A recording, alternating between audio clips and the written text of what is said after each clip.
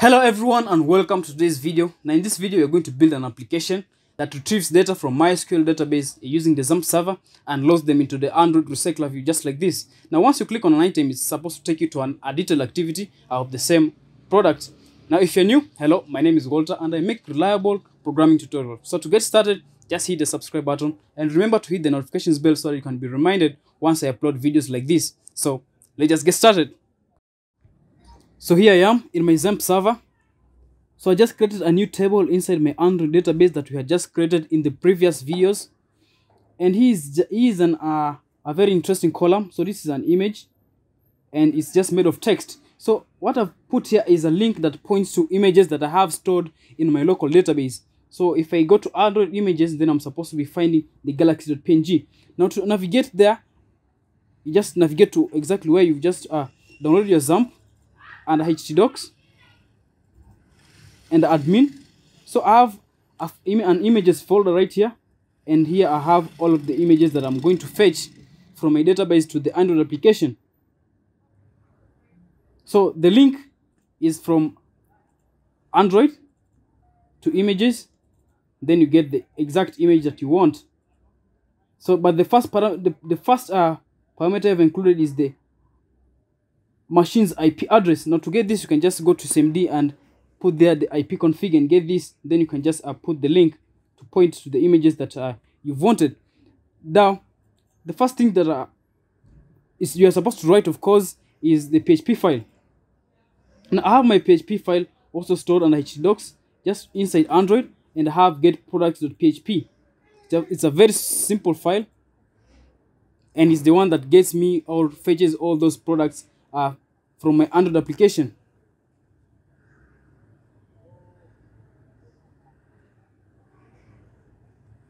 So here it is. You can just pause the screen and have a look at it yourself. So in my Android application, this is the exact activity that I'm going to be calling the PHP script from. So the first thing that I require, of course, is the link to the PHP file that is stored inside my Android, in my Android folder in the PHP htdocs. So I'm going to write a link here,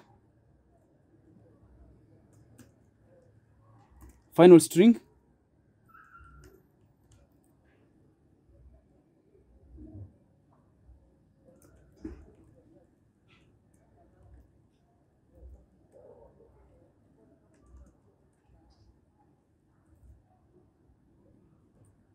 and of course the next here is the machine's IP address. So I'm just going to launch my command prompt window,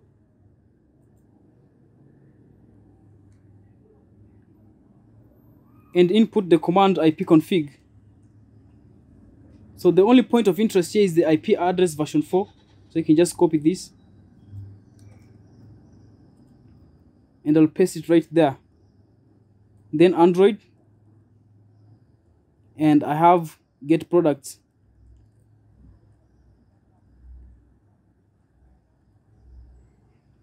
A PHP file. Okay, so the next thing you're going to write is the method that you're going to be fetching everything from. So this is the get products method.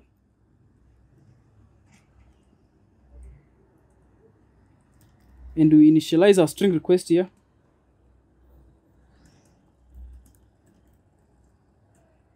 So the first thing that you're going to put here as a parameter is the method, and that is get. Then we are going to pass in the base URL that we've just written. Then the next is just the response listener. Then I can just close here and pass in an error listener here.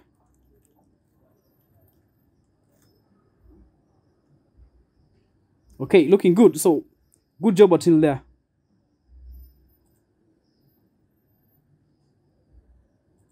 So right here we can just write a toast message. This is the home activity, and pass in the error to string, and you can make this long, then we show this toast message.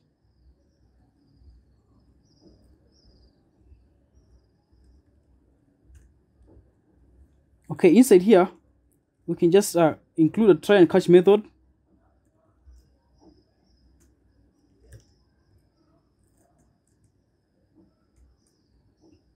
Okay, looking good. So of course the first thing that we want to do is to initialize a JSON array. Let's just call it array, and we pass in the response from the database. And of course we are going to add a for loop that's going to loop through all the elements.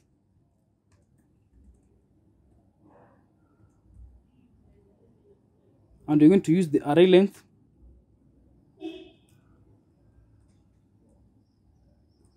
Okay, looking good. So right now all we need is a JSON object. Let's just call it an object, and we pass in the array. Then we get a JSON object and pass in the index, that is the I. Okay, looking good. Now from here all we need is to get all these items: the title, the price, rating, image, and the image. So this is a string variable, this is a double, and this is a double, and this is a string variable. So that's what you're going to get here. So I'm going to have the title,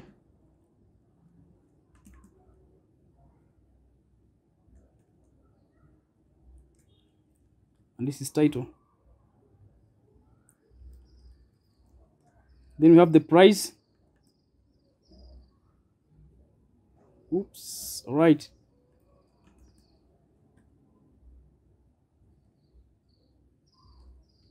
So the price here is double, so I'm going to use double and get the price.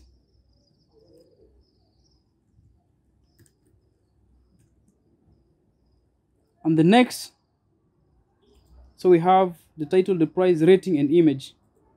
So the next is rating. We call the object and get a double. Okay, the rating is also double, and we get the rating.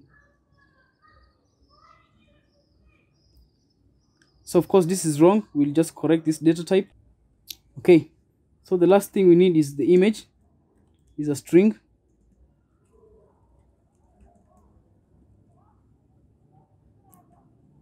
Then we get the string image.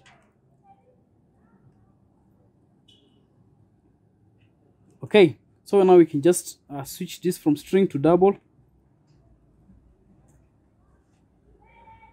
in this one too.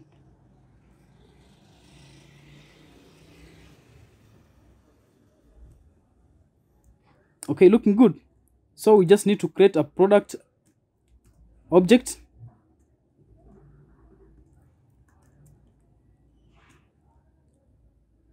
So I have my product class right here, my model class. You can just write your own. And it has these parameters. So the title and image are both string variables. The price is double and float is rating. Okay, so the first parameter is title and price. Price is double, fine. Okay, so we need a float value for rating, but here we have a double. So I'm just going to convert this right here.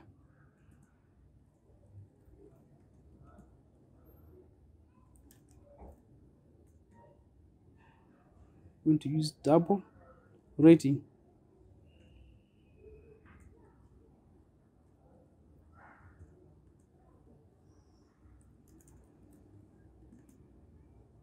And I'm going to pass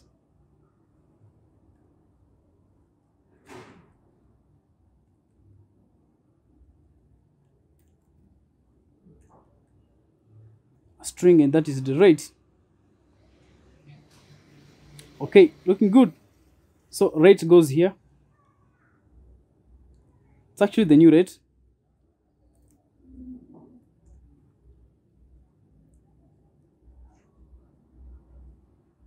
Oh, I made a mistake. All right, this is float.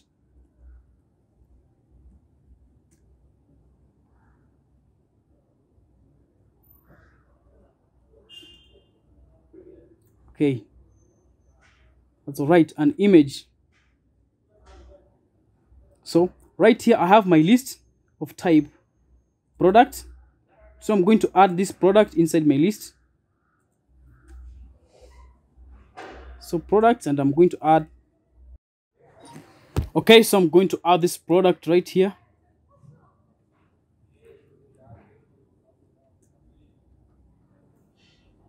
All right, fine, looking sharp. So the next thing right now to do is to add the adapter.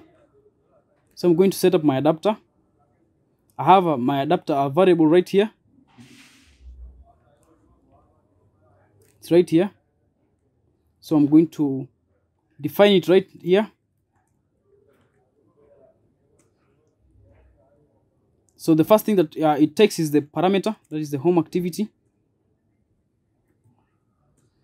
And next is the list of products, and that is the product. Then I'm going to set up this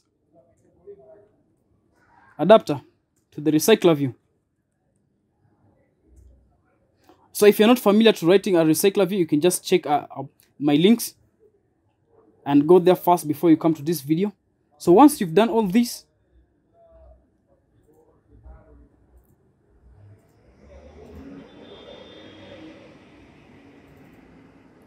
so there's one amazing feature here in the recycler view adapter, and that is passing the images. So I used a glide library, it's right here, to load the images. The rest are just normal, but the image I just used glide. So you can just look for the glide library, and then you can put it under build Gradle. It's here, mine is here. So you can just get yours and put it here, and then you can just sync your project. And once that is done, then you can come back and use it for this specific case. And I have an item in the list item layout that I'm using as a container for these objects, and I've just set an on-click listener for it. So this is just inside the onBind view holder, and once it's clicked, then I launch a new activity. So these are the things that I'm passing, or these are the kind of elements that I'm going to be passing to the other activity. So now once we've just set up our adapter, so the next thing I want to do is to run this method to get products. Now to navigate to my XML file, my activity home.xml file. So I have this progress bar here that I'm supposed to be showing right when the when the method is actually working in background. So this is what I'm going to use right now. So already it's here defined, and I'm going to place it right here.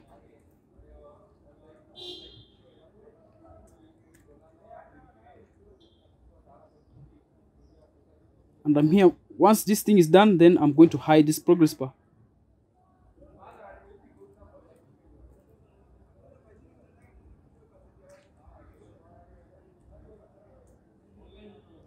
Also, once I get an error, then I'm going to hide that progress bar.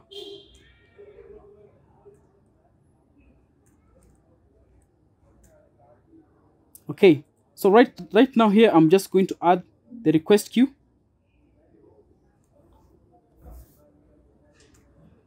And I'm going to pass here the context.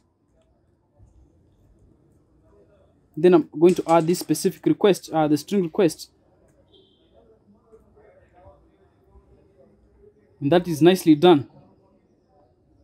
So inside my recycler adapter, once this particular item is clicked, so the layout actually looks like as follows. So this is how it looks like. It has a card view as the root parent, and an image view, and then two text view, one for the title and another one for the price, and a rating bar.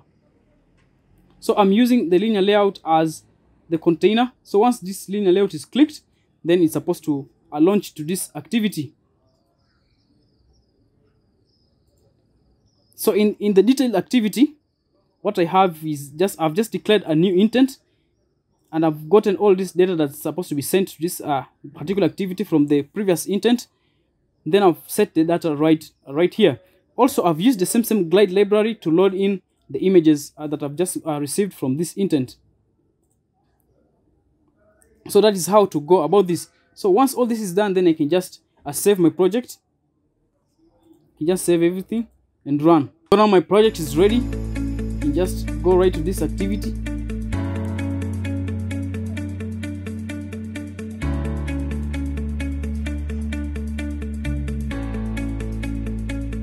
Okay, so as you can see, just brought the images.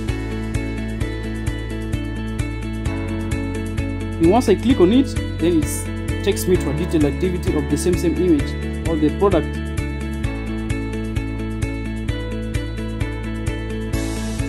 So if you've enjoyed the video as much as I have, make sure to just leave a comment. You can also like and also share the video if